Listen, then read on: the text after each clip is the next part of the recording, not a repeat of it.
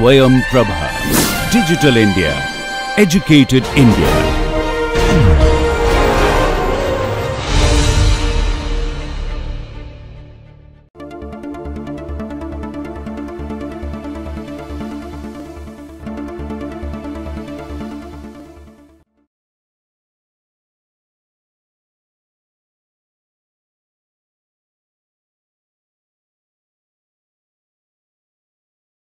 We are going to introduce an important special class of context-free grammars called linear grammars.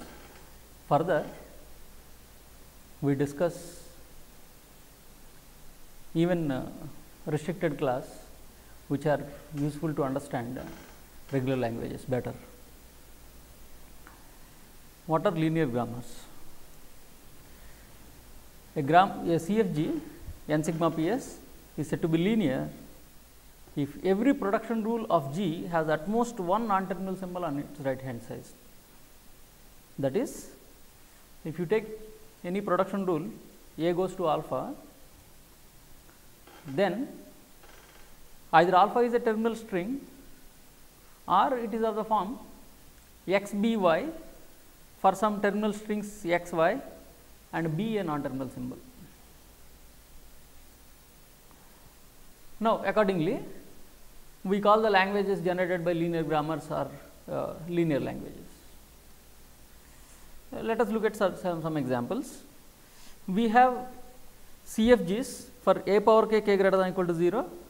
What is the grammar that we have introduced?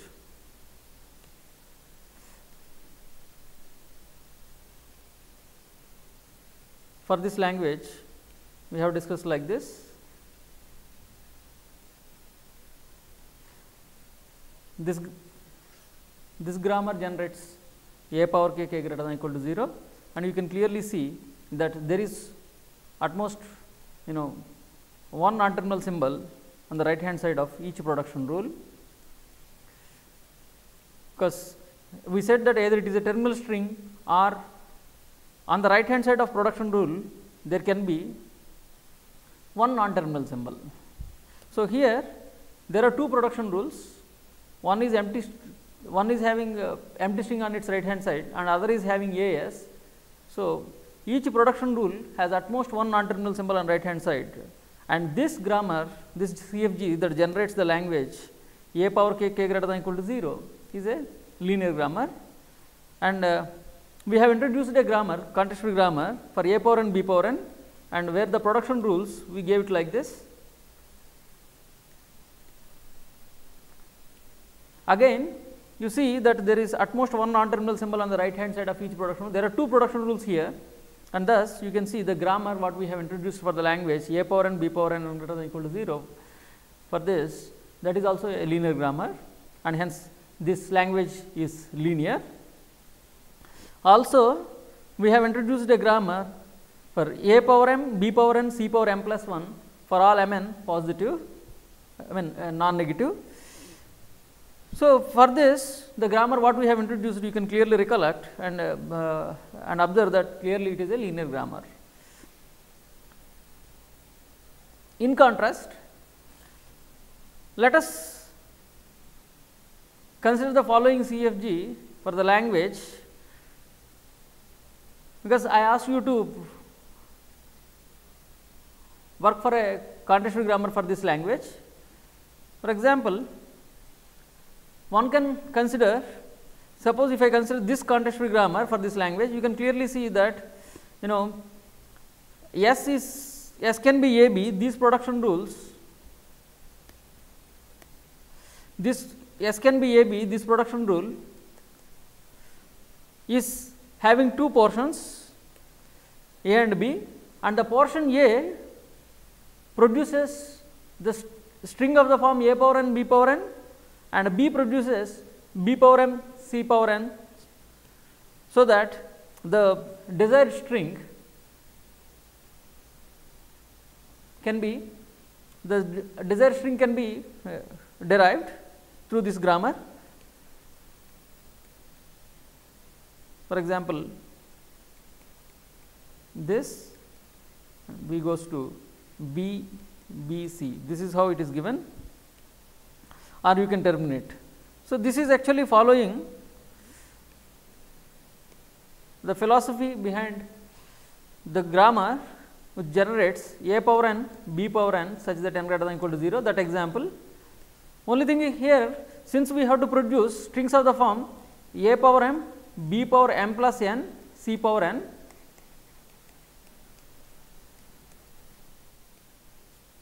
So, any string here you can see a power m, b power m, b power n, c power n, that is what is the form. So, here you have two parts, a power m, b power n through the non-terminal symbol a you can generate, and b power n, c power n through the non-terminal symbol b that you can generate. And if you consider the production rule S goes to a b, this takes the concatenation of these two, and thus this grammar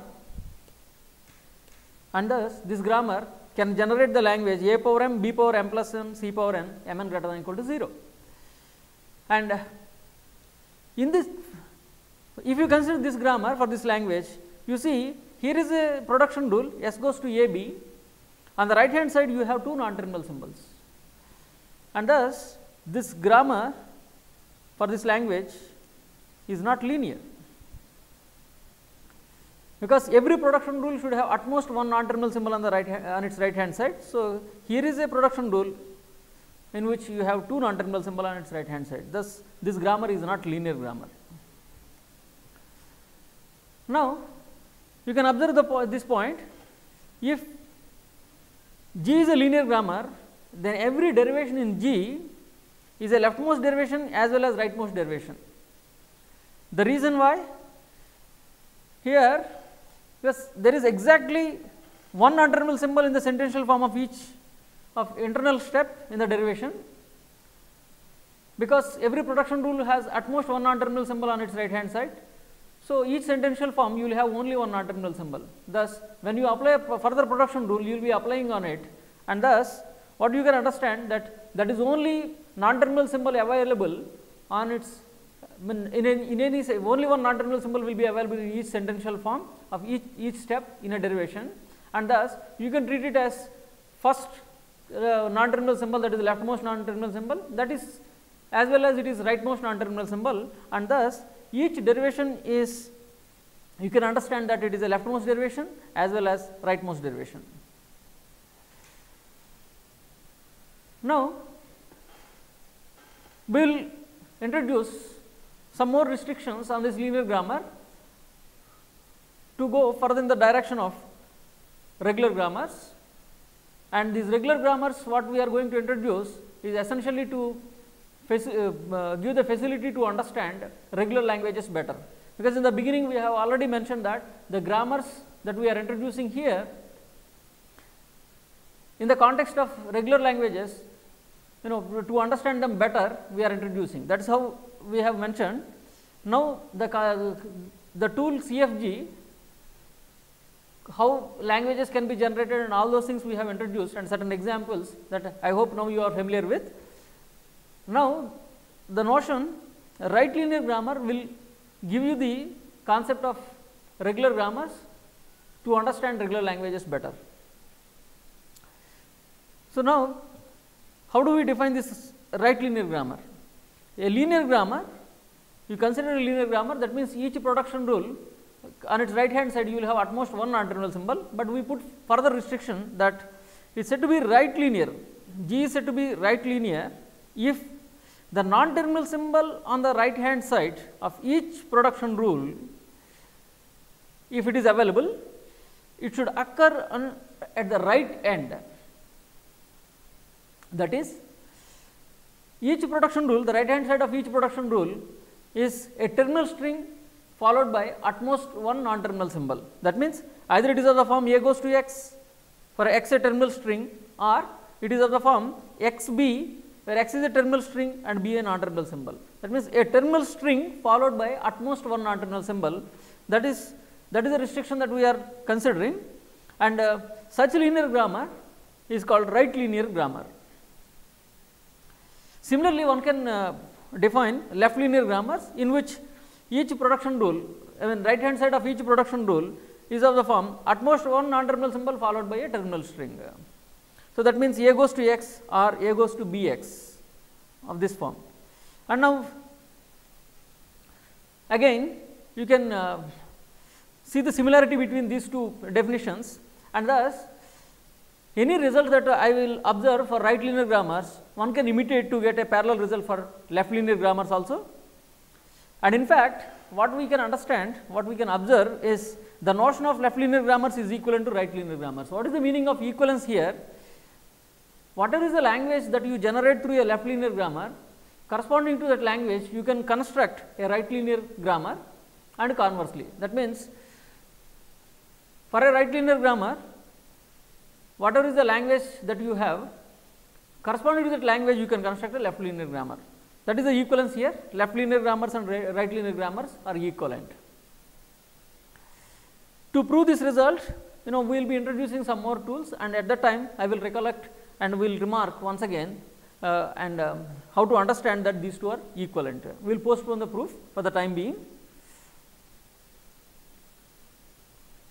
And now let us look at some examples of right linear grammars. If you consider this context-free grammar, S goes to AS or epsilon, you know what is the language generated by this grammar? We have discussed this for several times. That is the language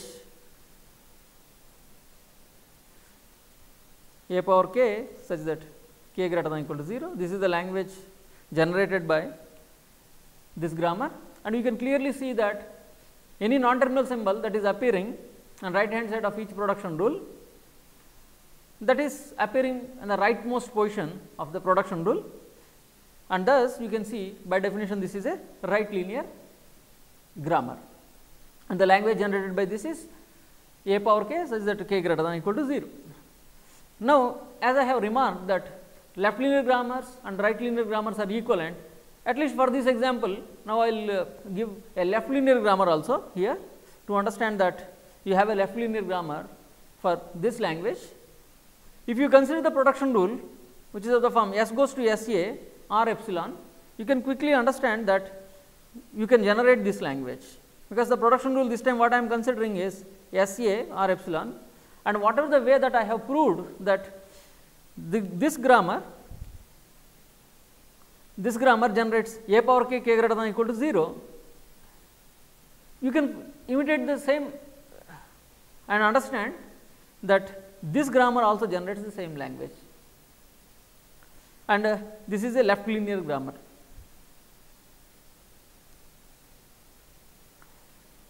Now, let us consider this language, set of all those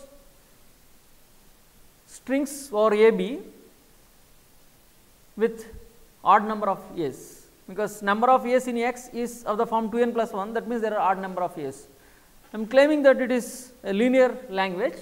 In fact, you can have a right linear grammar for this. Of course, equivalently you can have a left linear grammar for this language. For example, you can by now you understood that what is the importance of non-terminal symbols in the production rules, like how we are constructing the production rules to generate a particular language, targeted language. So, in this connection, let me just demonstrate construction of a grammar for this language. So, if you consider a string a1, a2, an, as we are claiming to give a right linear grammar, a production rule I will look forward is of this form, or of course a goes to x. Now, here x is a terminal string. In particular, I will restrict myself to a particular a symbol of the alphabet. So, that way in a derivation, for example, a typical derivation, what it will be? It will generate first a1, then you will have some non-terminal symbol, let me call it as a1, and then since as I am claiming in each step I will be generating one symbol each. So, maybe a1, a2, then some non-terminal symbol, sorry, A2 and so on, A1, A2, AN and say AN, and this non-terminal symbol, if I terminate with epsilon, then I will have that A1, A2, AN. So, look here, the type of production rule I am targeting a terminal string followed by at most one non-terminal symbol, because unless a non-terminal symbol is there, I cannot proceed further to continue this derivation. So, in the first step I am assuming not a terminal string, at least one symbol I am assuming to generate, say it is A1, and the non-terminal symbol, because it is in the right side of the production rule, I mean right end of the production rule, I will have something that is A1. And now, if I continue like this, in each step I am assuming to produce one symbol each, say A1, A2 here and so on. In the nth step, I am having A1, A2, AN with AN as a non-terminal symbol here. But what is the criteria that a string to satisfy to fall in the language? That is, the number of A's in the string is odd. Number of A's in the string is odd. So, that means as and when I am producing A in the string, I should somehow remember that at least it is not the count, but at least I should be able to understand that whether the number of A's is even or odd, because the possibility is either even or odd. So, when it is in odd in number, then I will give the possibility to terminate the derivation. When the situation is I have produced so far even number of A's, then I should take care that the derivation should not terminate. So, you should have a possibility to further continue. That is the philosophy one may observe at this point of time. And thus, at least I should have two non-terminal symbols. One is essentially which allows you to continue the derivation further and which will not allow you to terminate, and one non-terminal symbol which allows you to terminate the derivation. Let me call for the purpose O and E. These are the two non-terminal symbols. O is for the one, at a particular situation I will have this non-terminal symbol O in the derivation if so far I have produced odd number of A's. Likewise, I will use E, the non-terminal symbol E, if in the derivation, if so far I have produced even number of A's.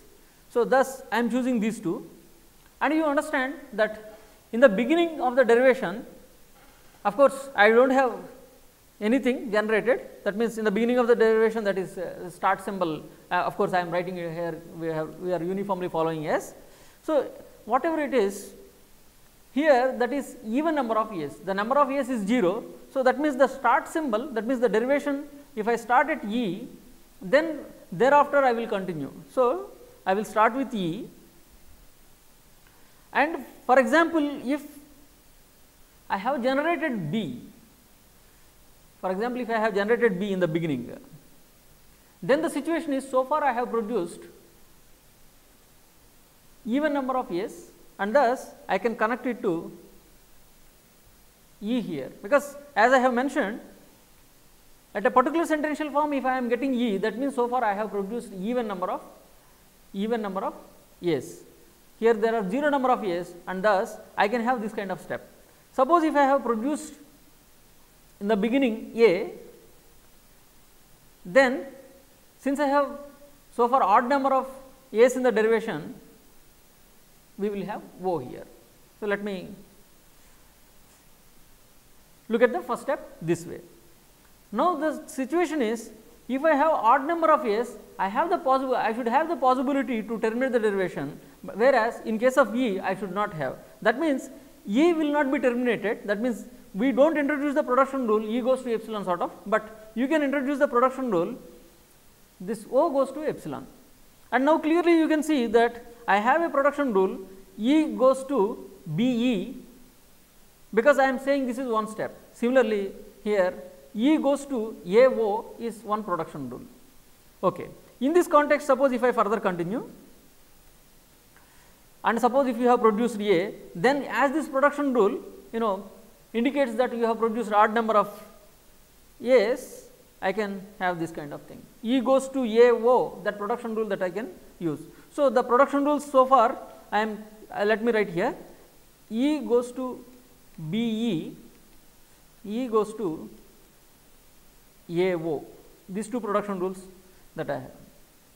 And for example, now when you have non-terminal symbol O and if you have produced one more A, what is this possibility? Now you have two A's, that means even number of A's, and this should be indicated by giving the non-terminal symbol E in the derivation. That means B A E, for example, if I have produced one more A, that means now this O, when you are with the non-terminal symbol O in the sentential form, if I produce A, then I will connect this to E, and if I produce B, then the number of A's so far generated is not going to change, and thus if there are odd number of A's, then it is still odd number of A's.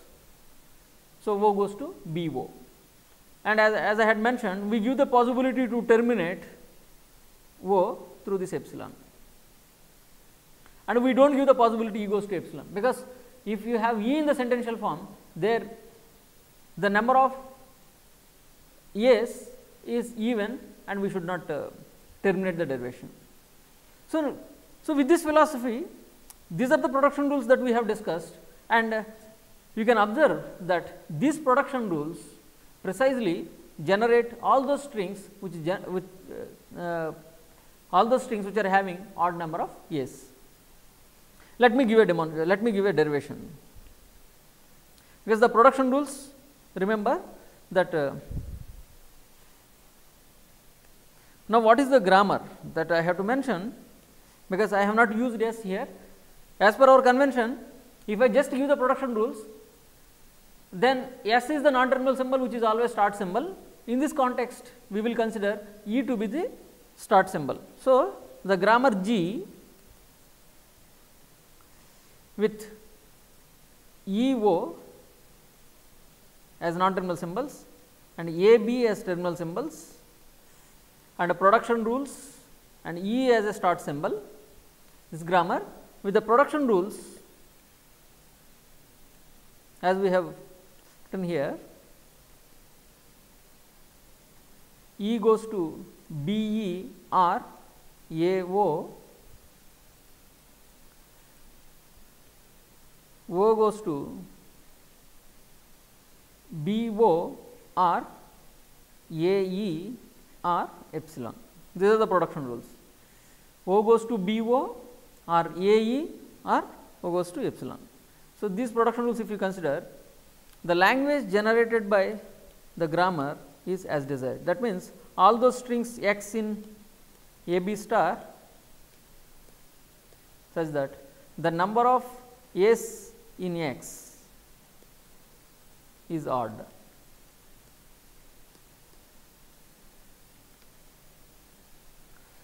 So, you consider a typical derivation and observe that typical derivation which derives a terminal string, and observe that that string is in this language, and for every string in this language you can give a derivation in this grammar that you can observe. So, take it as an exercise. Exercise is to show this thing. The language generated by this grammar is precisely generating those strings which are having odd number of A's. And now, you look at here the production rules that I have obtained here.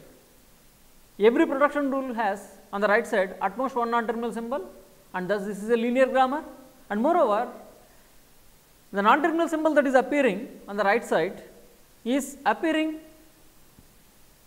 at the right end, and thus you can see clearly this is. So, this question mark is your exercise, and clearly this grammar G is right linear. Now, you can follow this philosophy and somehow to see that you can give a left linear grammar for this language. So, you can take this as an exercise. So, another exercise here.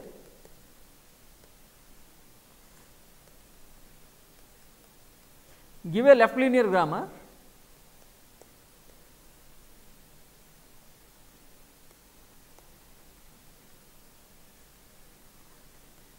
for the language x in a b star such that number of a's in x is odd.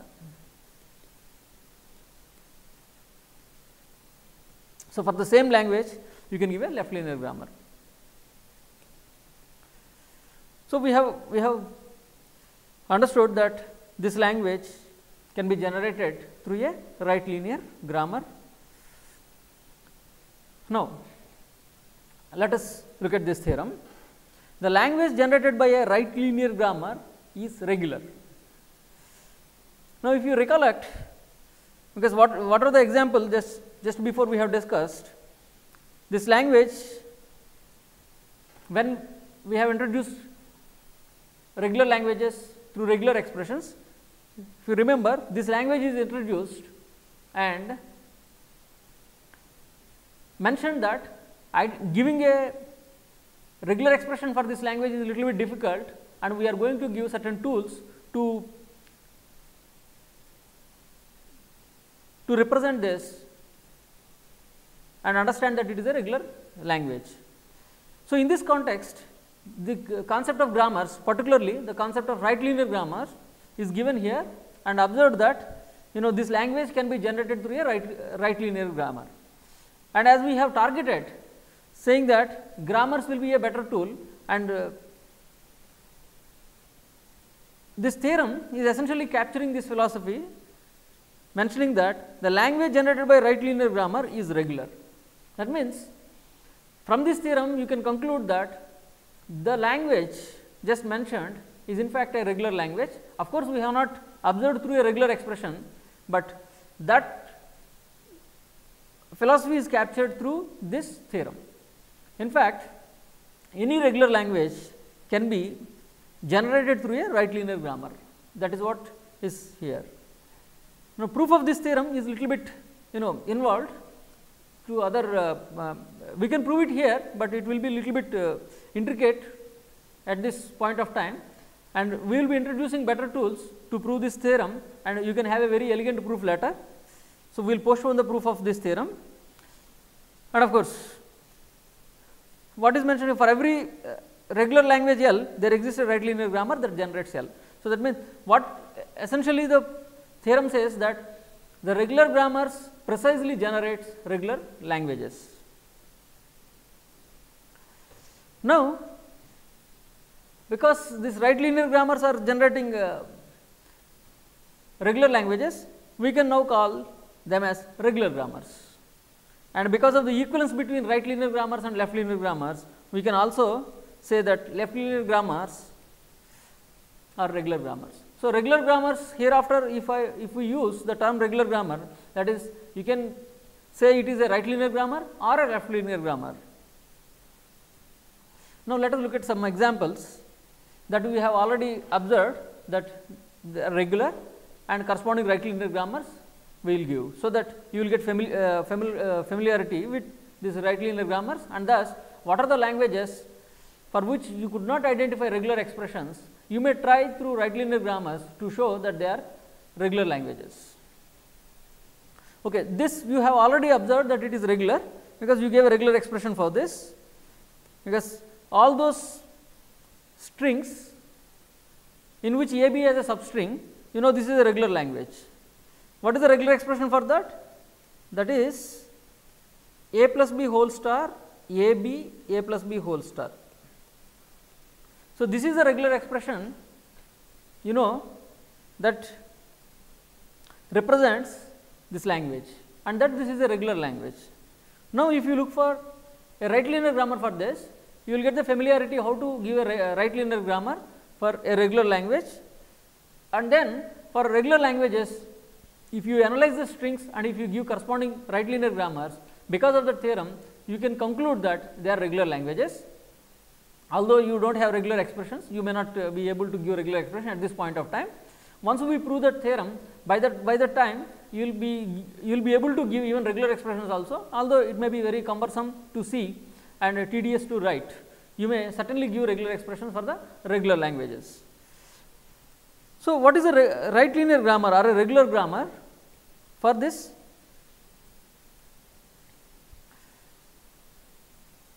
if you consider these production rules, because again the philosophy is the non-terminal symbols should represent in a derivation what is so far generated. If you have a particular non-terminal symbol in a particular sentential form in a derivation, it should give you the opinion, it should give you the idea that what is the string so far that you have generated. So, for this purpose, here we have considered S and A, and of course, once I say this is the grammar, then S is the start symbol of that grammar. Now, these production rules, because if you look at any string in this, it is some x, a, b, y. For x, y in with any number of a's, with any a combination of any a's and b's, that is an element of a plus b whole star, but you should have at least one a b, that is what is the typical string. So, the production rules here given are essentially to produce any string with a combination of a's and b's. You know that production rules should be of this form, as or bs, because these production rules will generate any string with a's and b's in any combination. But once you produce ab, then again you can generate any string. So, that is the situation here, but you should not terminate s unless you produce ab, because once we have a freedom here, you might be just producing b's, but you would not have produced any ab, or you would have produced several a's, but you have not produced a b following to that. So, that way we should not terminate the symbol non-terminal symbol s. So, I do not have I should not introduce the production rule s goes to epsilon here, rather we connect to another non-terminal symbol which will be used to terminate the derivation, but that non-terminal symbol I will introduce only when we have produced a b in a derivation. So, for that purpose, if you have produced a b, then I connect to the non-terminal symbol a. This non-terminal symbol a now can produce any string over a b, that means again these rules and this you can terminate whenever you want. So, thus these are the production rules. If you consider, you can observe that the grammar with these production rules precisely generates this language. Again, here you take it as an exercise to prove that the grammar G generates the language as desired.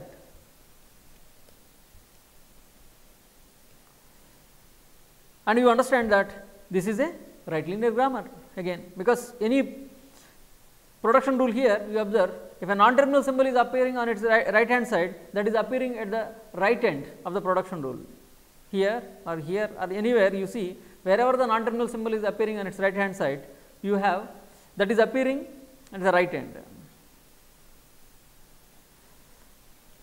Now, let us consider this grammar. S goes to little a capital A, little b capital S, r epsilon, and this A goes to little a capital S or little b capital A. Consider this, and you can quickly see that this is a right linear grammar. And now, you can think of what is the for the right linear grammar,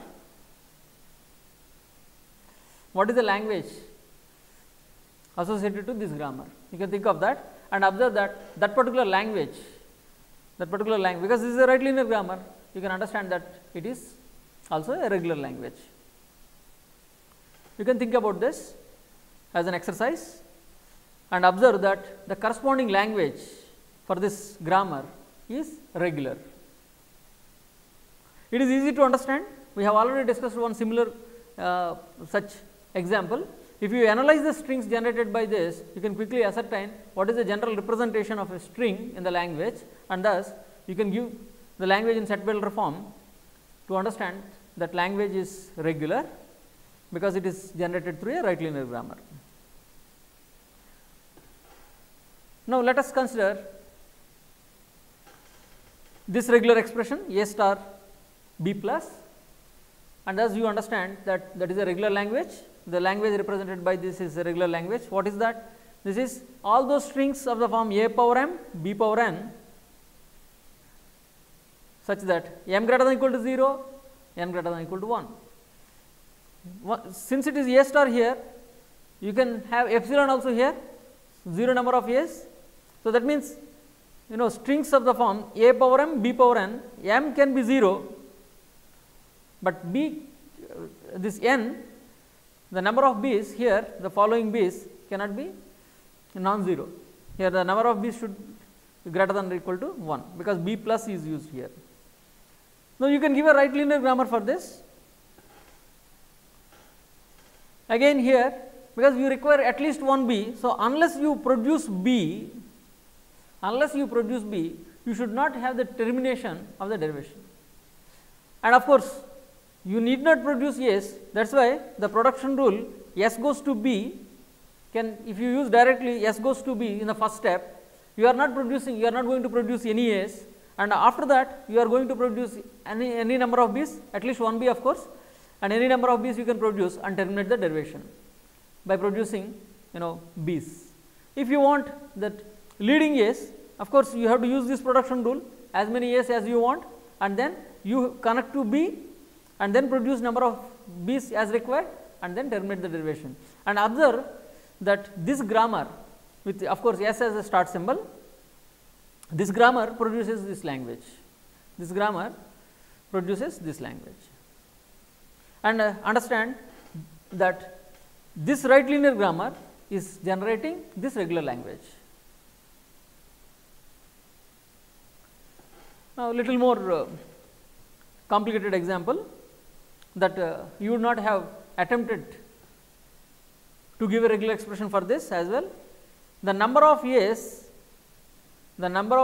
in a string over AB is 2 mod 3. That means, if you take a string and count the number of A's divided by 3, the remainder should be 2. That is what the number of A's is congruent to 2 mod 3 means this. So, let us look at giving, because we may not be able to think about a regular expression for this. Even for the earlier language, that is number of A's is congruent to 1 mod 2. That means it is odd number of A's. For that itself, we have postponed to discuss it is regular.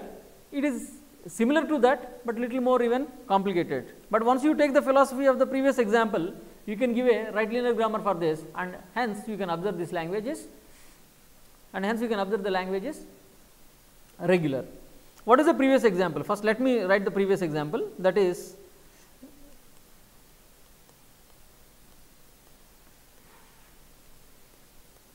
number of A's x is odd. So, this can be written as set of all x in A B star. So, I am trying to write in this form, number of A's in x is congruent to 1 mod 2. Number of A's in x is congruent to 1 mod 2. So, that means when you divide the number of A's by 2, the remainder is 1. That is when you call the number of A's is odd. Now, what is the present example? And we know a right linear grammar for this language. We have already discussed a right linear grammar for this. Now, in the present context, what we are considering, the number of A's in x is congruent to 2 mod 3. So, in the previous example, we have considered 2 non-terminal symbols, because when you divide the number of A's, the possibility of remainders, either it is 0 or 1, that means either even number of A's you would have or odd number of A's you would have, and that way we have considered 2 non-terminal symbols. And when you are having in a sentential form O, which is representing odd number of A's, then you give the possibility of terminating it, otherwise you are not giving, that means you have to continue to produce. Similarly, here since you are dividing with 3, you can now consider, and you look at the number of reminders possible, that is 0, 1, 2. So, among these, for these 3 reminders, you give 3 non-terminal symbols to start with, maybe you can call them as A1, A2, A3 or A0, A1, A2 to represent, that is representing the remainder, A0, maybe you call it as A1, A2, these are the non-terminal symbols. A0, if it is appearing in the sentential form, that means I have produced the number of A's congruent to 0 mod 3, that means the remainder is 0, and when you have A1, that means the number of A's is congruent to 1 mod 3, that means the remainder when you divide it by 3 is 1, and similarly A2, the remainder is 2. Now, in the beginning when I am starting, the number of A's, of course, so the non-terminal symbol A1 should be the start symbol, and if I am producing any B's, I am not going to worry to count there. So, that way A1 goes to say BA1. Similarly, this this A1 is not the start symbol, because the number of A's in the beginning is A0. I mean the number of A's will be 0, and thus the remainder will be 0. So, A0 will be declared as a start symbol, and the number of B's that you are producing in A0 we are not going to count, and that way this production rule will help you to produce as many B's as you want when you have A1, and similarly when you have A1 you can produce as many B's as you want, similarly for A2. So, these are the production rules which are not worried to produce, which are not worried to count the number of B's that you want to produce in a string. And now, in a sentential form, say we have started with this start symbol A0, and after finitely many steps you have produced some string x, and suppose you have A0 here. As we are targeting right linear grammar, the non-terminal symbol will always be at the right end. So, that is how I am writing this way. Suppose you have A0 here. What is the meaning of this? The number of A's in x is congruent to 0 mod 3. That means, so far when you divide, that you have 0 number of, the remainder will be 0 on the number of A's. That is the meaning if you have A0.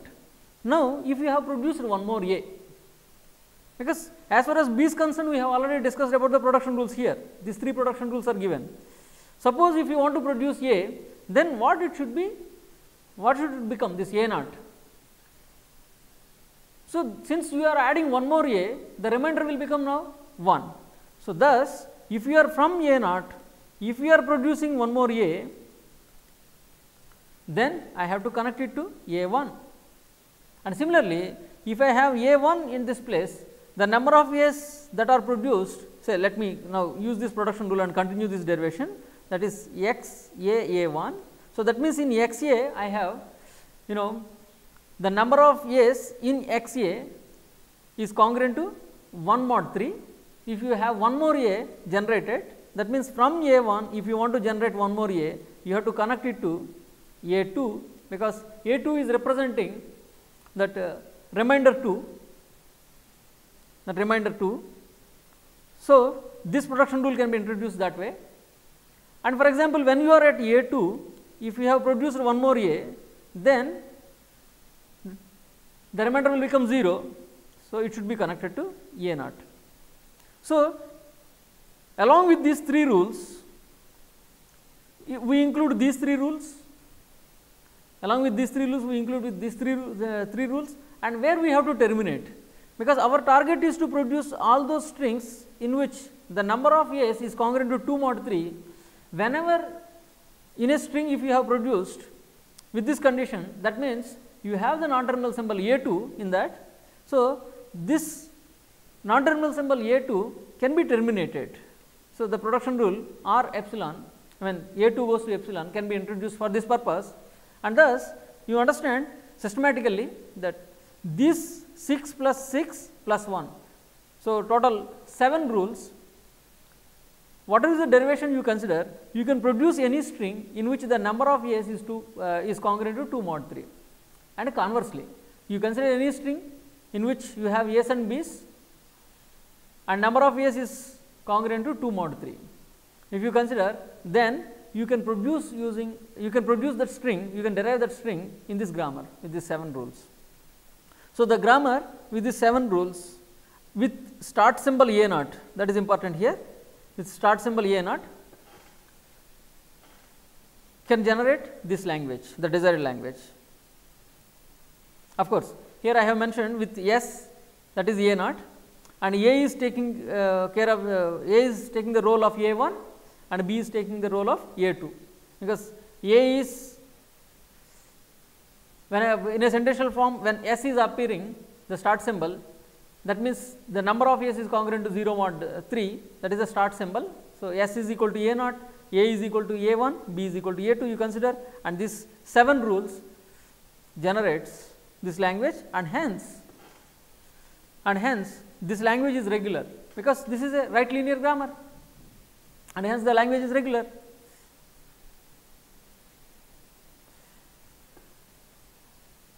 Now, let me give one more example, that number of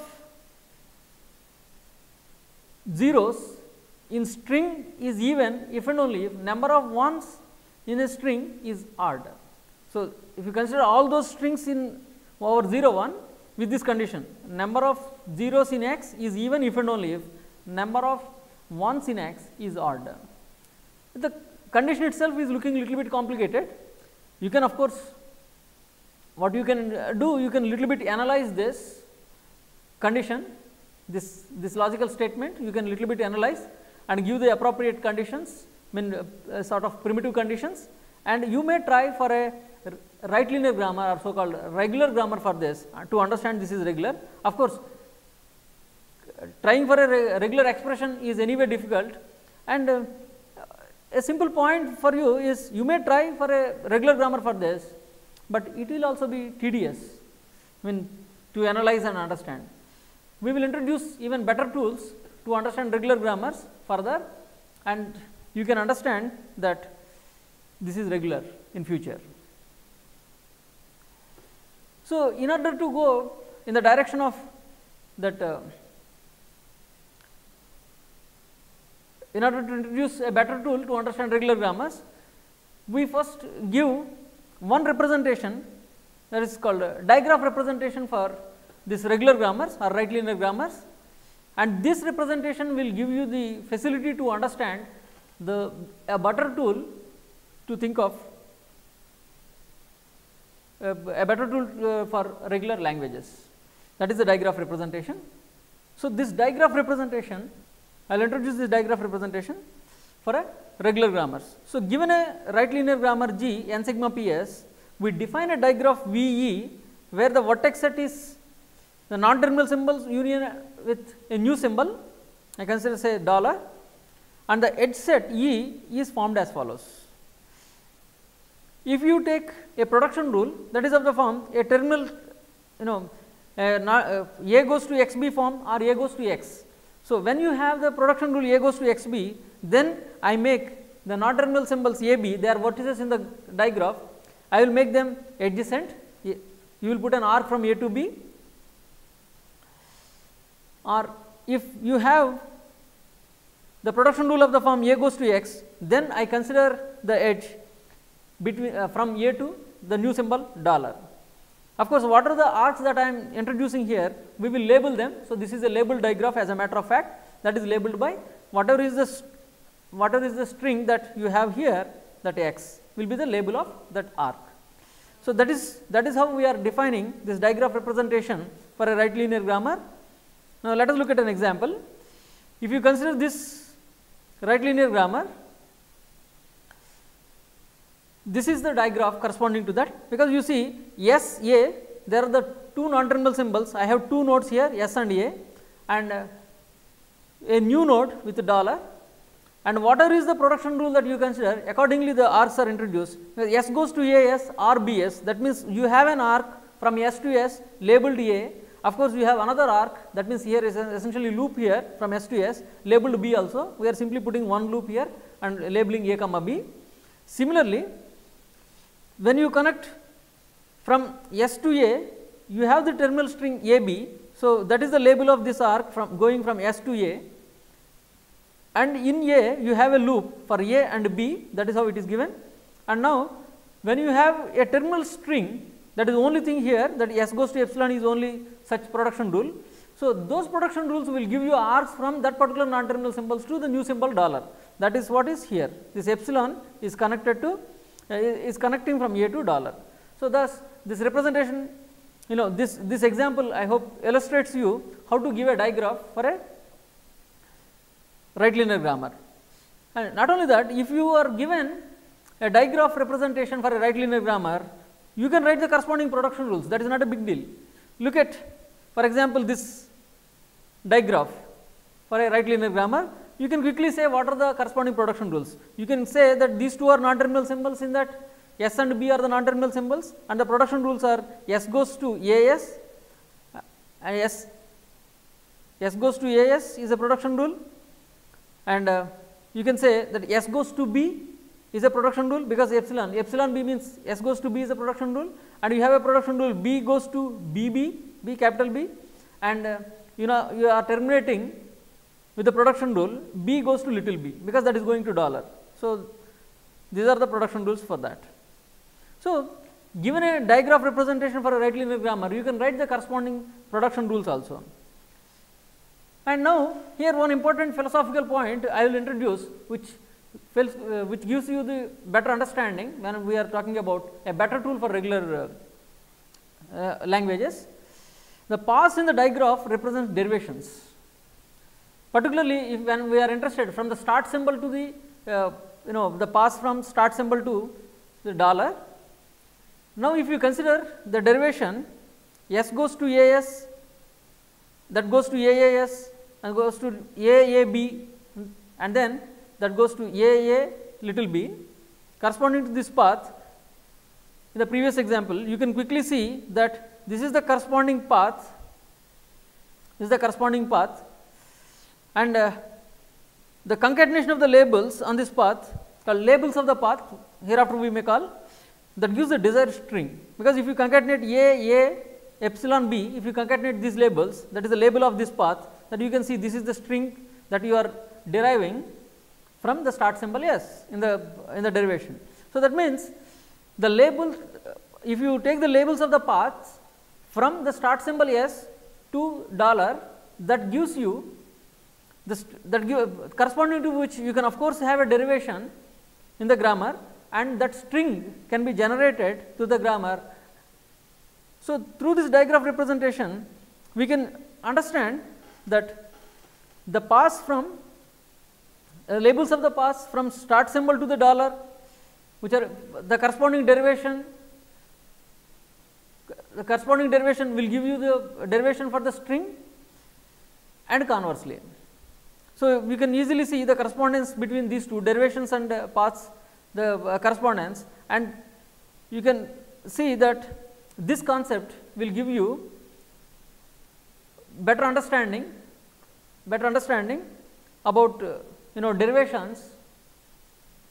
derivations through this digraph representation.